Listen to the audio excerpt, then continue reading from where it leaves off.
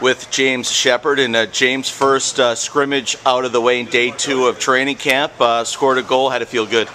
Yeah, I got an assist, but they all count, right? So it was all right. A little bit tired out there. You know, it's my haven't been in a whole lot of games in the past little while, so to get back on the ice and get out there and have some real contact was fun. And talk about how you're feeling. Of course, battling injuries the last few seasons, but how's James Sheppard feeling after day 2? Yeah, I'm re-energized. You know, I had 2 years off, so it was a good stretch where I had to battle, but also you know, had some good ups and some good progress. So I'm happy to be out here again. I feel in shape. I feel strong, but these are long and hard skates. You know, the guys are in great shape out here and we're really battling, so it's a good test. And talk about your opportunity here in Worcester this season.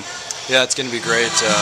We've got a great team here, and hopefully I can you know, contribute here to the lineup. I haven't really had a whole lot of time in the AHL, so I'm excited to kind of see what it's all about and get my foot in the door.